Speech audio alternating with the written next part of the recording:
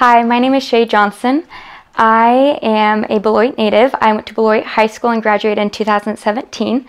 I recently just graduated Fort Hays State University, majoring in organizational leadership.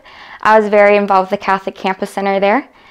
You will be seeing me more around here at the parish office. I just recently accepted a job being the Director of Communications, where I will be mainly working with Father and assisting him with all his needs with scheduling and as well as doing social media.